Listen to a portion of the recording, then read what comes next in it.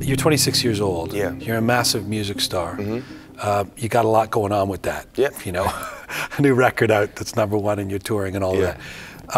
You could cheer on the Raptors. You could wear the jersey. You don't have to be the ambassador for the Raptors. Right. Tell me about taking something like that on. Why'd you want to do that?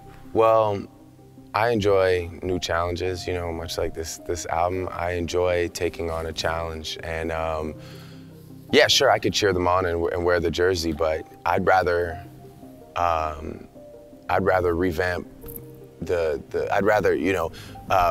revamp the team. I want to put my input into the building. I want to make it more exciting. I want to make it more fanatic. I want the energy that, you know, I see when I go, like I talked about college sports, or sometimes you'll go to watch other NBA teams play, and it's like you feel awkward not being a fan, and you got to cheer for that team because it's just, there's an electrifying energy. I want to bring that here, and it's just something that I've always wanted to do. So yeah, I guess just to stand by and like— In all of your 26 years. In all of my 26 years. Do you know anyone who's more ambitious than you are? Yes, I do.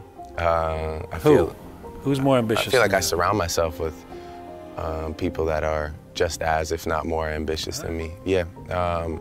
You know, my management, 2 guys who I grew up with, friends of mine that have grown exponentially throughout the years and plan to keep growing. I mean, we all do, and those are guys that I feel like at times are, you know, more ambitious than me. 40 definitely outworked me on this album. Yes, my producer. He's maybe my dreams are a bit more grandiose, but you're hardly a slacker. Yeah. But as far as ambition goes, I mean, I'm not the only one in the circle. Well, on your last mixtape, So Far Gone, you rapped, and I'm paraphrasing a bit, I want the money and the cars, the clothes and the hoes. I just want to be successful. We can say hoes on here. You should have told me that. Well, it's your lyric, so it's art. Yeah. Is that still your definition of success? No, that was very much it was always kind of, even at that time, I knew that wasn't the ultimate success. That was just the naive young man's definition of, you know, like starry-eyed success. You know, that's what that song was about. And I think the verses were the juxtaposition. You know, the hook was very much like you said. Now that you read it back in your voice, it sounds really simple. I didn't do a good enough job of it. But no, that song was always kind of that is the rap definition of success, I guess. So do you feel like you are successful? Yes, I do. I always want more. I'm, for some reason, like ready to go back and start working on new music tonight, even though everyone around me needs This came out like last week. Yeah, everyone around me needs a breather for sure, but dude, you said you wanted to have $25 million by the time you're 25. You did that. Now you say you want $250 million by the time you're 29. I mean, this is, given the modest way you grew up, what does money mean to you?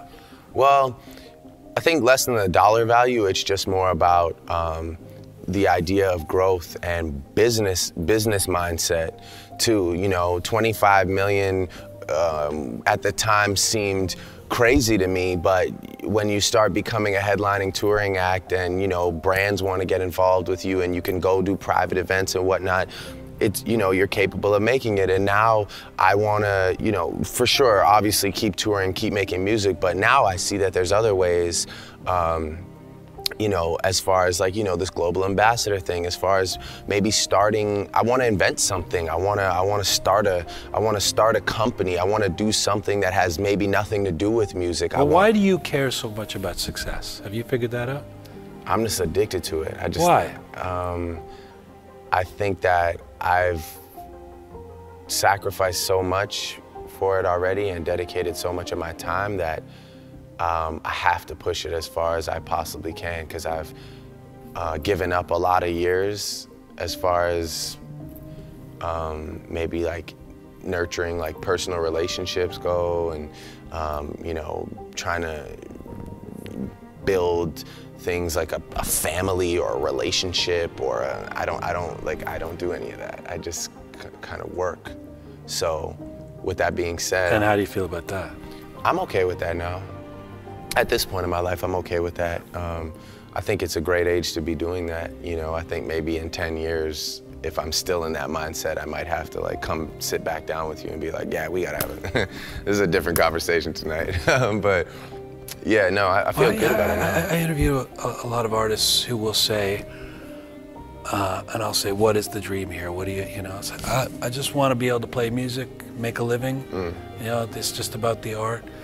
I mean, whether they're being duplicitous or not in the answer, they don't publicly say, I want to be number one, especially Canadian musicians. Right. You're not afraid to say that. Tell me why. Well, I don't want to be number two. I think that would be a weird thing to sit here and say, or I don't care. You know, I want to make this city proud. You know, that's a main reason for me.